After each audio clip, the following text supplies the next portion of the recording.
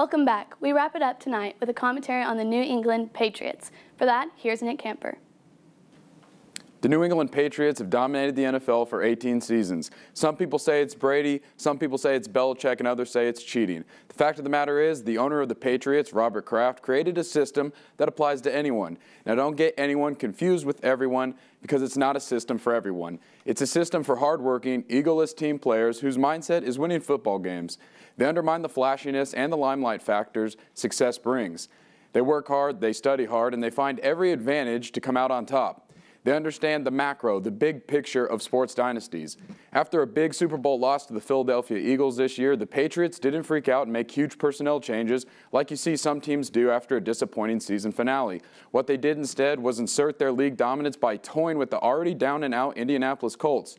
Kraft baited the Colts into agreeing to sign Patriots offensive coordinator Josh McDaniels. Then hours before the official announcement, after the Colts made it public that they would sign McDaniels as the next head coach, the Patriots pulled another controversial move and kept McDaniels in his place for another season. So what does this mean? With an aging Brady and an increase in skeptics, the Patriots keep putting themselves in positions for future success. They don't take breaks, they don't look back, they look forward to the next play and the next chance to win. I'm Nick Camper.